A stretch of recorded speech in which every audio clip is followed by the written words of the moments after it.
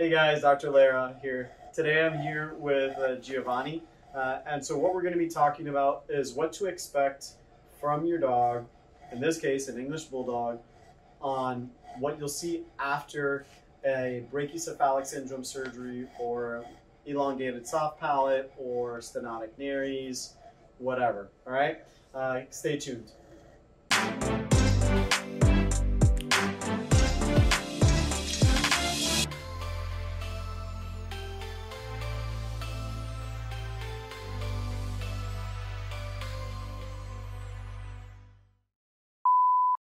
All right, so Giovanni came in today because he has what we call brachycephalic syndrome. So he has an elongated soft palate. He had what are called stenotic nares, and so this is something that we've done a video on before in regards to what the condition is and how we go about it. And so what I'm starting to realize is that people have specific questions about what to expect after anesthesia. So this video is going to be more about that. If you have questions about what the condition is and the treatment, you can go to our other video on what brachycephalic syndrome is and more in detail on the treatments and that kind of stuff. So in regards to Giovanni, he did have the elongated soft palate performed.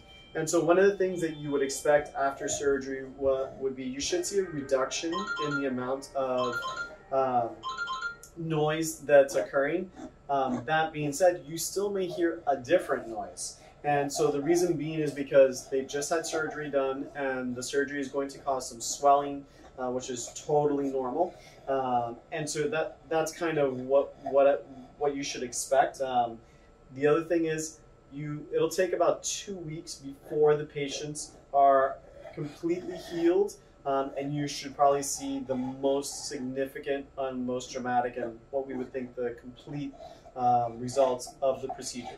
That being said, you may notice some coughing with some blood in it. That's totally normal. And also some sneezing with some blood in it.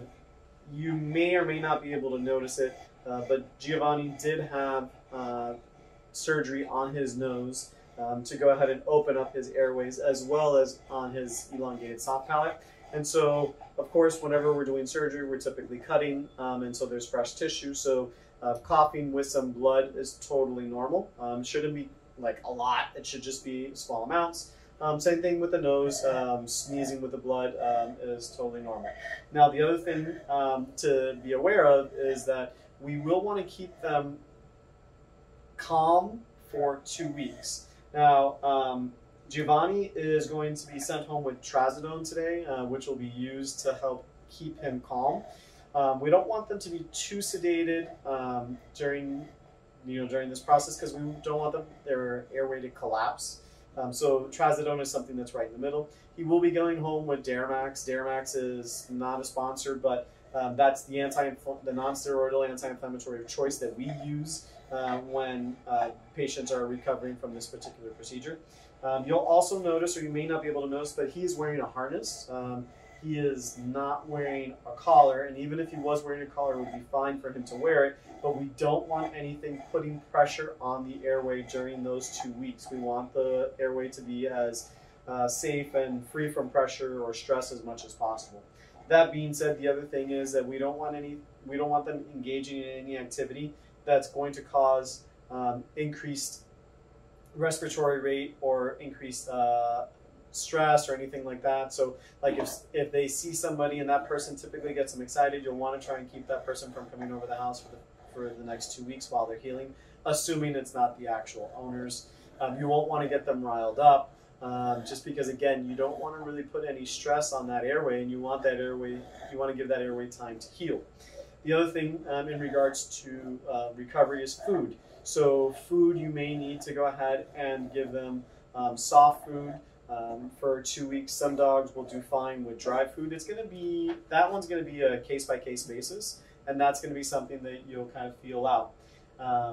The other thing that you'll want to take into consideration is you don't want to give them large amounts of water during the recovery time, because dogs Some dogs will tend to gorge on water, and that will make them more prone to vomiting it up. And we really don't want vomit coming back up into the airway or in that area because that tissue is still sensitive and we want it to heal. And of course, if there's vomiting, there's some acid in that stomach contents, and so that's not going to be ideal for healing.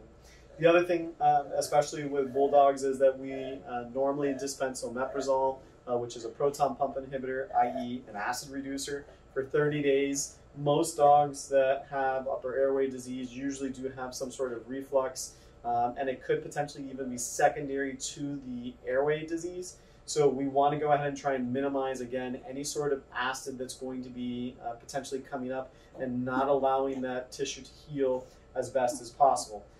You can see that Giovanni is looking at one of our hospital cats. Her name is Figment. She's just hanging out, making sure we're doing everything we're supposed to be doing.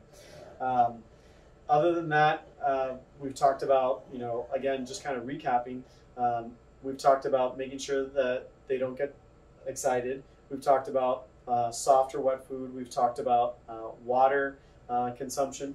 We've talked about also it's okay to see some blood when they cough, or blood when they sneeze, or even some blood in the drool, because that's, of course, part of the mouth.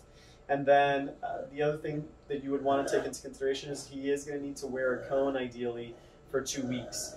That's because he's got stitches on his nose, and that is something that we do want to heal. If he scratches it out, it's not going to be the end of the world. But it is something that's just not going to make it for an ideal recovery process. And if you guys have any questions about this particular topic, please leave it in the comment box. If you found this video helpful, please give us a thumbs up, subscribe, and share if you know anyone who needs to watch it. Thanks for watching, and be safe. Bye-bye.